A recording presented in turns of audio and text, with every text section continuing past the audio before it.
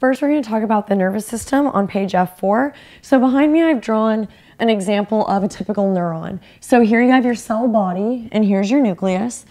All these different things are called dendrites, okay, and they're going to receive different signals. Then you've got your long axon here. What I've drawn on here are your myelin sheaths. This allows for something called saltatory conduction, which we'll talk about. But this is how basically one cell talks to another cell.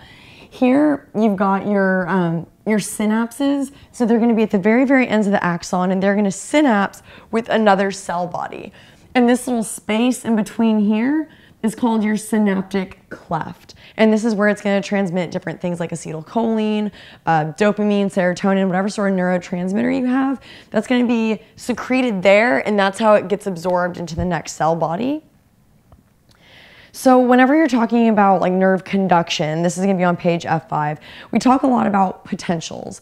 So essentially that cell that we have is polarized. So all along your cell and your axon, it's polarized. So if you wanted to look at sort of a blown up image, if this is your axon, you've got more negatives in here and more positives out here.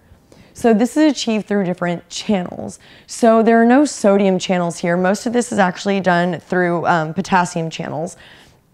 So what happens is you've got these little things called leak channels, which look like this, and they're pretty much always open, and they allow positives to come out of here. So think about it. If you have a cell and you've got a whole bunch of positives leaving, but a whole bunch of negatives staying in there, this is going to become more negative. And that negativity is what we call a potential.